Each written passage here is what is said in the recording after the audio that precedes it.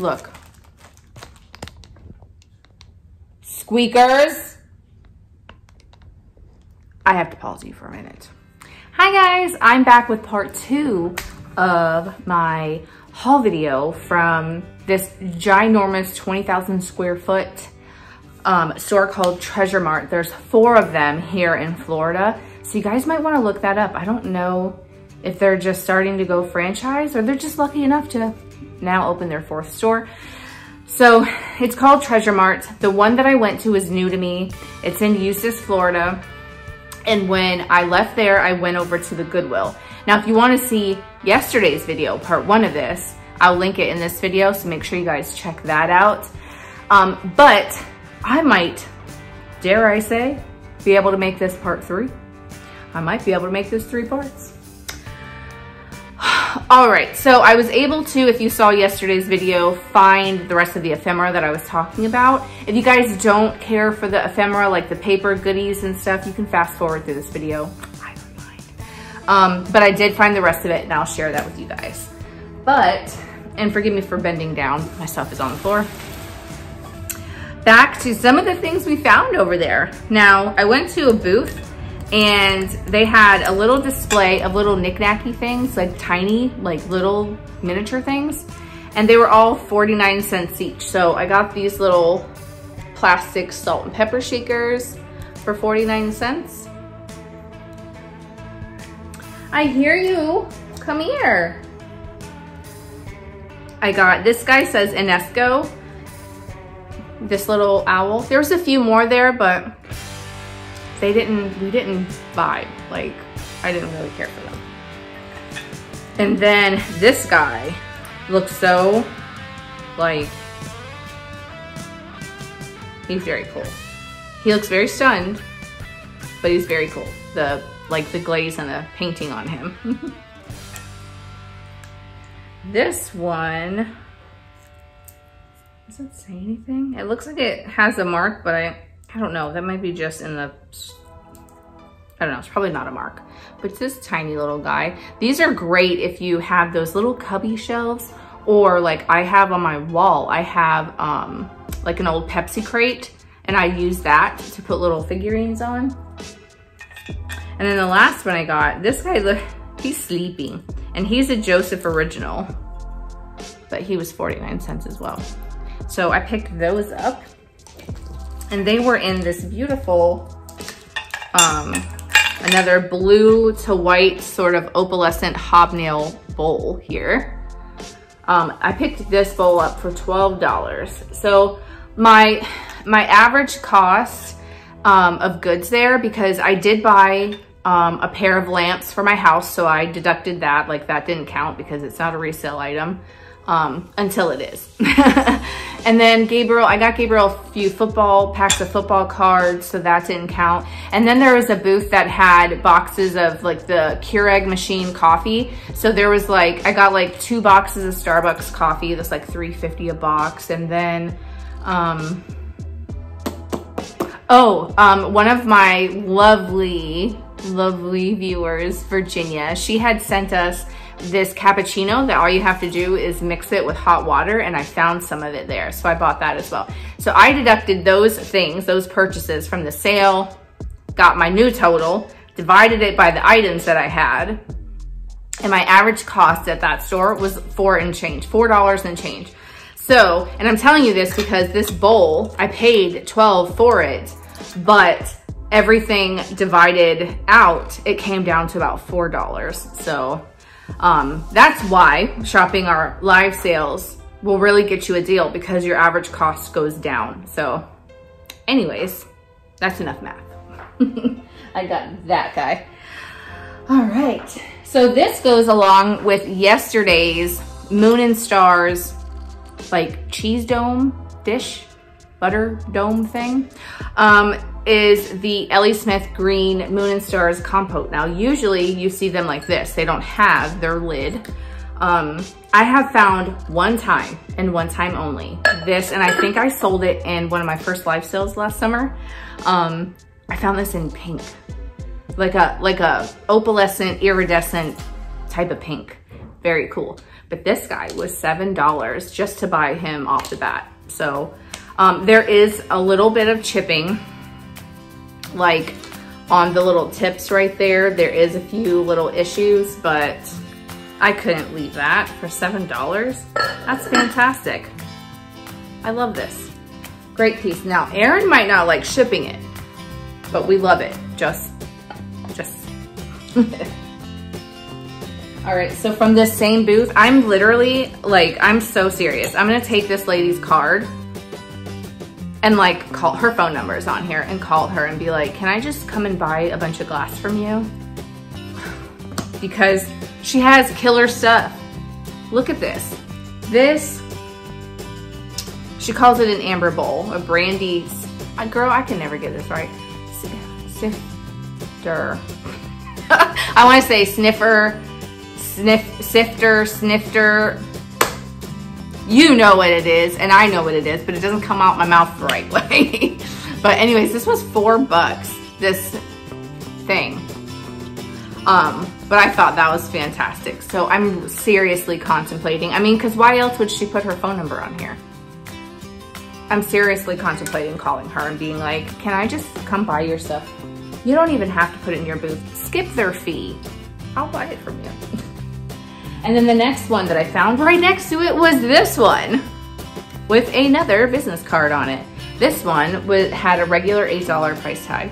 Now, if you can find it in the thrift store, you might see $8 in the thrift store and be like, geez, Salvation Army, or geez, Goodwill, why did you have to put that high of a price tag on it? But when you're thinking that you're getting it from an antique store or something like that, it's like, that's a pretty good price. That's probably the cheapest price in the store. So you have to kind of weigh it out, like what you can get and what you have to work with, what different places you have to go to, and just kind of look at it like that. Like, yeah, it might not be a right price for the thrift store, but for the antique store, that's a good deal. So that's what I try and tell myself anyway. All right, I got this bag of, I think what they say it is, oh, it's vintage tags. So actually they're little like pop-up tags.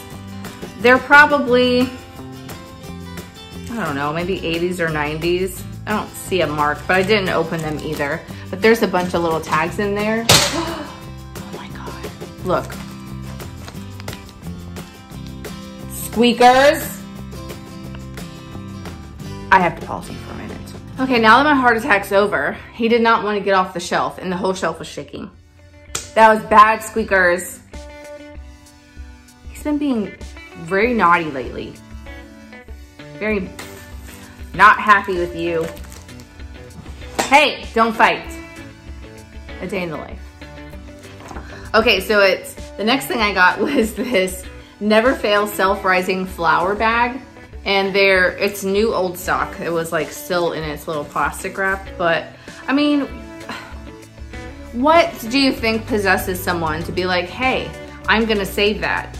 Or like when I see cute like old paper ice cream cups or something, like what do you think makes them, I don't know. But I mean, I'm thankful for it because that's pretty awesome. But that doesn't like cross my mind. Like, oh, this is a really cool cereal box. Maybe I should save this.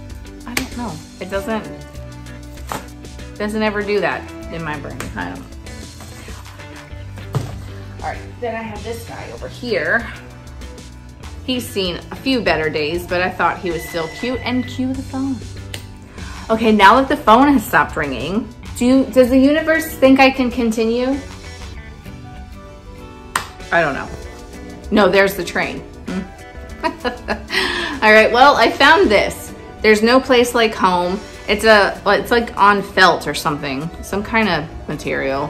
But I thought it was cute for the people that like little mushroom things, and it can be framed. So, I don't know. It was 50 cents.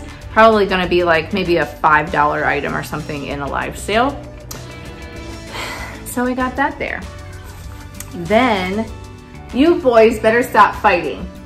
Oh, here we go. On my table, next to my vase of flowers. Okay, gotta pause again. Excuse me. They're being so bad. Let's try this again. You hear them now? Again? Meowing? Oh.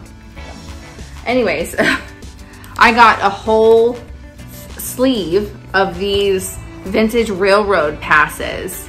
They're all for the same guy. So what possessed Solomon Bunch was his name, to save all these? Some of them are dated, like 1975. I think I saw 1981 somewhere. But they're kind of quirky. Like this says, bulky and mighty railroad, ride the caboose. And then you got one that's like, what does it say? I was showing Aaron. Like this one. It says Panhandle and Western Railroad. Advice, don't get married until you're engaged. I don't know how that's funny. But anyways, it says 5 commandments. This pass always valid, except when it's not. So I was just like, I was telling him, I'm like, do you think these are actually real? Like, I don't know. You guys let me know if you guys have heard of any of these. Howard Island Road, Irving, Texas. I don't know. If these were actually, like, there was a railway that, look, Adirondack Electric Lines, disgusting and disgraceful railroad. This has to be like some kind of joke, you know? But I thought they were cool ephemera pieces, so I bought them. Then I picked this up. This was interesting. I don't know, interesting, quirky, but they took this piece of like stitchery, something that they made, and I did open it up and they did glue it down. So the fabric is glued down to a base, and then they took pieces of antique ephemera and glued it down here. So it was just like, I don't know what they were doing, but I thought it was interesting. So, you know, like, I don't know what it's supposed to be. Like, what's your story? I don't know. But I liked it, so I got it. And who was messaging me? Nobody. Never mind. Then we got a recipe collection, Sky Valley and Friends. Recipe book. Cookbook, whatever you want to call it. Does it have a copyright? 1989. But it has like beverages and vegetables and casseroles and, oh, kitty, they're driving me crazy. They just have, it had all kinds of stuff, and this was $1. These are usually like $5, $6 items in the sale. Yeah, so I got that. This I think is awesome. This is actually a framed piece of sheet music, and it says Secret Love, and they're like little, you know, having a little tryst under the tree there. And it says for piano, Gavett R. Resch and Gallup and C.E. Pratt. Boston, published by Oliver Ditson, not Diston, Ditson and Co. I can't see a date down there. There probably is, maybe, but there is somewhere, and it looks like there was a tear there, but I thought that was so sweet. I don't know. It says Secret Love, just in time for Valentine's Day. You could take it with or without the frame, but, and it has like some water damage down there, but I paid up a little bit for that in the beginning, but you know, my costs dropped. All right guys, so I think I'm gonna turn this into a 3-part haul video. So if you want to see part 1, make sure you tune in. No, make sure you go back and check part 1. If you want to see part 3, make sure you tune in tomorrow. And I am going to share with you the rest of the goodies that I got from this ginormous freaking indoor flea market. Great stuff. So anyways, don't forget that on Sundays, you guys, that we have live sales here on the channel. We have all kinds of stuff up for sale. All these things that you see in like live haul videos and shop with me videos, we bring all that stuff to you guys for the most part. What I don't keep. And then don't forget that to go over on Instagram and make sure you subscribe over there, or follow over there, because we like to see new friends come on over there and share with us their collections, and we get to see a little bits of your life and things like that. And drop a heart down below. Comments help us out. They really do. But if you don't think you have anything to say, just leave a little thumbs up, leave a heart or something like that. And I will catch you guys again later. Bye.